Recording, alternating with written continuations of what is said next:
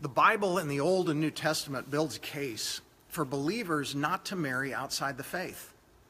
And in a world that values tolerance and pluralism, that seems really extreme. But God knows that when we worship other gods, it'll water down our love for him.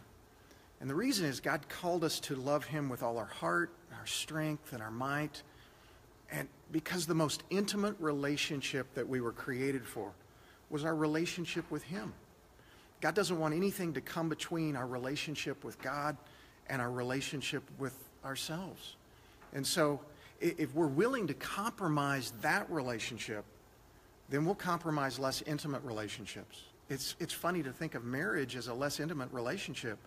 It's the most intimate human relationship, but we were created for intimacy first and foremost with God. And if we'll compromise that relationship, we'll compromise our relationship in our marriage, our family, co-workers, church. My wife and I, an illustration.